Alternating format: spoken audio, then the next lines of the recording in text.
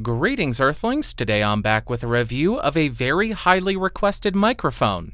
That microphone is the Aston Origin, and if you want to pick up the original microphone kit, that will cost you around $300, and if you want the limited edition black bundle, I believe that's around $370. Like always, I'll throw some links down below. And for this review, I have the microphone connected directly to the Focusrite 18i 22nd Gen. My gain is set just at around 12 o'clock. I will not do any kind of post-processing, but I may boost it in post, so check the doobly-doo to see what I diddly did. And now let's talk about what comes in the box.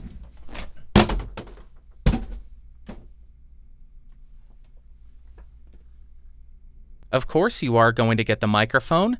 You'll get a 5/8 to 3/8 inch microphone stand adapter, and based on some other unboxings that I checked, that seems to be where the original kit ends.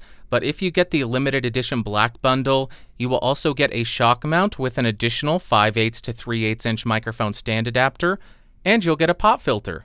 But you get a few more things in both kits. You will of course get a little pamphlet telling you where to download the documentation, and you get a darn sticker.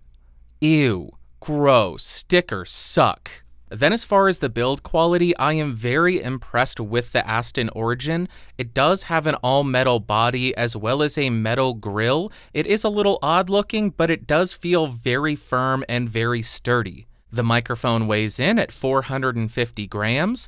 On the front of the microphone, you will find a -10 decibel pad, as well as an 80 Hz high-pass filter. As you move around the microphone, there is nothing on the rear, but on the bottom, you will find that 5/8 inch threading, as well as an XLR port.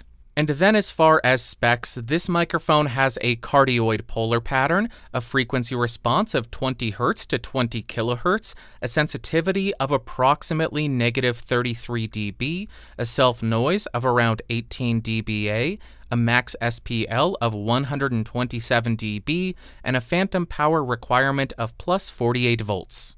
Now I am spinning around the Origin to 90 degrees so you can hear the off-axis rejection and coloration. We'll continue around the microphone to 180 degrees. Here's what it sounds like from the rear. Continuing around the microphone to the second 90-degree angle, and then we will rotate and end at the front of the microphone. Now let's test the plosive rejection of the mic without the provided pop filter. Please bring pizza pronto. Please bring pizza pronto. Please bring pizza pronto. And here is how the microphone rejects plosives with the provided pop filter. Please bring pizza pronto. Please bring pizza pronto. Please bring pizza pronto. Now I am right on top of the microphone to demonstrate the proximity effect on this thing. About 3 inches off of the mic with it pointed at the corner of my mouth, and here is how it sounds. About 1 foot away from the microphone, 2 feet away from the microphone, and about 4 feet away from the microphone. Now I am typing on a keyboard with Gatoron blue switches to see how much of my voice versus how much of the keyboard it picks up. And for you elite gamers, now I am typing on the sad W keys. Here's how the microphone sounds in a well-treated room. Ooh, I'm a ghost! Also, here is how the microphone sounds in a completely untreated room. And now to see how well the provided shock mount is at rejecting noise, I am going to go ahead and bump the desk to see how much of that noise it rejects. And I will bump the boom arm.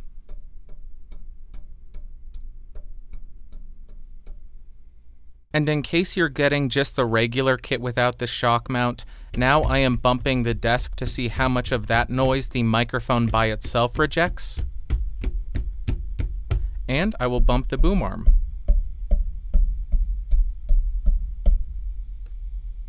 And now I'll go ahead and tap the microphone to see if there are any kind of resonant frequencies.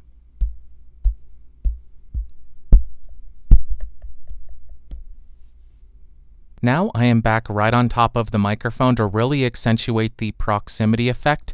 I do not currently have the high-pass filter turned on, and here is how the audio sounds. And now I have engaged the 80 Hz high-pass filter that is on the microphone, and here is how the audio sounds with the switch on as opposed to with the switch not on. Now I want to do a very quick comparison between the Aston Origin and a couple of other microphones on the market so you can see how this mic stacks up against its competition. Like always, I am starting on the Aston Origin. I am about 6 inches off of this microphone. I do not have the high pass filter engaged. My gain on the 18i20 is set at 12 o'clock. No post-processing, but here is how this microphone sounds. Let's jump to the first one that we are comparing it to. And the first microphone we're comparing it to is the Neat King B. I am about 6 inches off of this microphone. I am keeping the gain consistent across all of the samples, so check the lower third to see how much I boosted it in post. But here is how a $130 condenser microphone sounds compared to the Aston Origin. Back on the Aston Origin, here is how this microphone sounds so you can cleanse your palate. Let's jump to the next microphone that we're comparing it to. Next up, we are on the Rode NT1, which goes for between $220 and $270, depending on the kit. 6 inches off of the mic, gain at 12 o'clock. Here is how this microphone sounds compared to the Aston. Because we can, we are back on the Aston Origin. To waste about 5 more seconds of your time, let's jump to another microphone so you can hear how it compares to that. And now, just because I'm a crazy boy, I am talking into the Shure SM7b, about 6 inches off of it. I did increase my gain for this mic to 100%. No filters are on. Check the lower third to see how much I boosted it. But here is how the Shure SM7b sounds like compared to the Origin. And because you can never get enough comparisons, I am back on the Aston Origin so you can hear this microphone before we jump to one last one and compare it to that. And lastly, we are on the Shure KSM32, which is a $500 condenser microphone. No filters on this thing have been engaged. Gain back at 12 o'clock on the interface. And here is how the audio sounds. Make sure to check the lower third to see how much I boosted it. Which one of these microphones did you like the best? The Aston Origin, Neat King B, Rode NT1, SM7B, or the Shure KSM32? Let me know in the comments down below.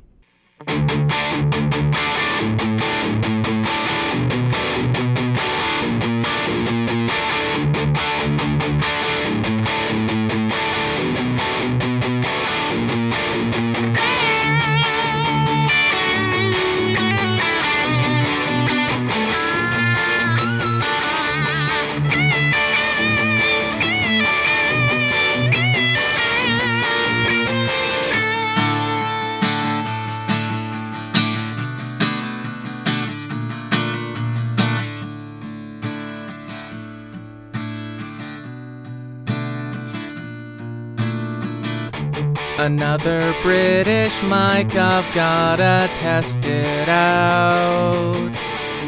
And won't you tell me how you think that this mic sounds, my friend? Seriously, let me know what you think of this microphone in the comments down below. And don't forget to hit that smash button. Beep, beep, beep, beep, beep. I'm a moron. All right.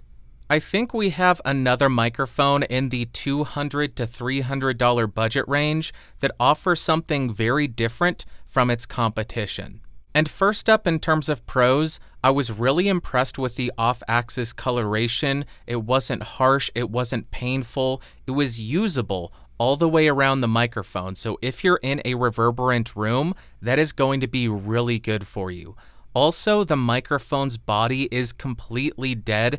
In my tests, there were no resonant frequencies, so you don't have to worry about bumping it if you're sitting at your desk and you need to move it around. Additionally, the build quality of this microphone feels excellent, and it's built in the UK, so you know that Aston is subject to some environmental and some labor regulations, so they're not doing anything shady or exploitative. And then in terms of cons, the self-noise of this microphone isn't terrible at 18 dBA, but comparatively priced microphones do tend to be a little bit lower. The NT1 is below 10 dBA. I believe the Neat King B is below 10 dBA as well, so I would like to see a slightly lower self-noise. And now, what are my overall thoughts and opinions on this microphone? On the electric guitar, I absolutely loved this thing. It had just the right amount of bite on the top end with the boost. The mids were not scooped, they weren't over boosted, and with the high pass filter, the lows were nice and controlled, and all around, I thought this thing sounded incredible on the electric guitar. Then on the acoustic guitar, this thing captures every bit of attack of the guitar pick and the guitar strings, and it can give you some very aggressive sounds if that's what you're looking for.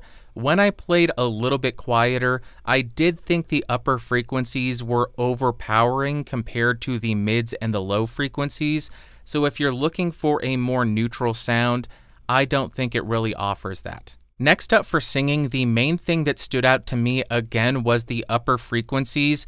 The mic captures every bit of nuance in your voice. If you have a bit of rasp in your voice, it's going to capture that, it's going to bring that out. If you have a little bit of spittle, it's going to capture that, it's going to bring it out.